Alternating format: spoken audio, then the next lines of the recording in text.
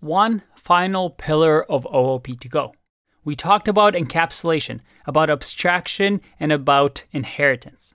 And then there's this fourth one that has a pretty tough word, polymorphism. What does that mean? Well, poly means many, and morphism means form. So many forms. Now, we know that methods belong to objects, right? We use the self keyword to act upon the object that got instantiated. Now, in Python, this idea of polymorphism refers to the way in which object classes can share the same method name. But those method names can act differently based on what object calls them. Now, that sounds extremely confusing, so let's have a look at a code.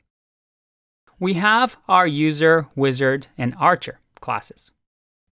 And as I mentioned, with polymorphism, different object classes can share method names. So we have attack here that is shared, but each one does something different based on the attribute. For example, when I do wizard1 attack, so let's do that, wizard1 dot attack. If I click run, I get attacking with power of 60. Because, well, wizard has a special meaning to its attack versus archer. They're different. So although they share the same method names, because of the object that's calling it, the output is going to be different. So we can actually do something quite interesting here. Let's say that I have wizard1, and then we'll also have archer1, and archer1 will be Robin, and Robin has 30 arrows now. What I can do here is actually call them in different ways. For example, I can create an entire new function called player attack. And this player attack takes a character, and in here we can say character dot attack. And now if I run this code and say player attack wizard1, and I run this, I'll get attacking with power of 1. If I do player attack, have archer in here, if I click run, you see that the same function gives me a different output, even though we're calling the same thing because of the object that we pass into it, polymorphism. Another way to demonstrate this is if we do a for loop. If I do for, let's say, character in, and let's add wizard1 and archer1 into a list. And if I print here, or let's just run character dot attack. If I click run here, once again, I have two different outputs, even though I'm calling the same method because of the different objects. And this is a really powerful concept, right? Because we're able to customize this according to our specific needs. Even if, let's say that the user had a attack method. And this default attack method is, let's say, print do nothing because it's just a user.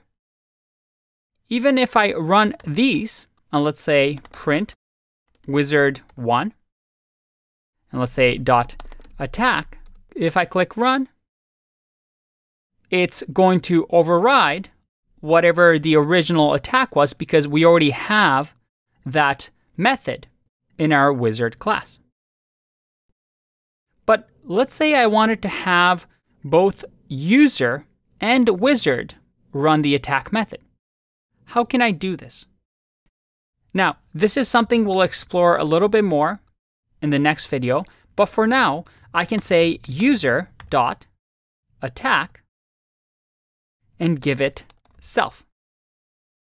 because I accept user as my parameter in here. And then I can run user.attack. So let's see what happens here. If I click run, I have do nothing and attacking with power of 60. So polymorphism allows us to have many forms. It is the ability to redefine methods for these derived classes, that is wizard and archer. And an object that gets instantiated can behave in different forms, in different ways based on polymorphism. And this is useful because we are able to modify our classes to our specific needs, but also not have to repeat ourselves in case we want to use something like attack from user inside of wizard. So there you have it, the 4 pillars of OOP: encapsulation, abstraction, inheritance, and then finally polymorphism. Now, no amount of videos or books are going to teach you exactly when to use what. However, the idea here is to understand that these powers exist with OOP. You're never going to say, oh, I need to implement polymorphism. No, most of the time you're just coding along, and it happens that you're coding in a way that emphasizes polymorphism. This is just the power of OOP. Although these are big words, at the end of the day, we've learned how to use them to structure our code in a way that is efficient and clean. And that's the whole point. It's all about organizing our code. Now, some of you may have been a little confused when I did this, user.attack self. In the next video, I want to explore this a little bit more. I'll see you in that one.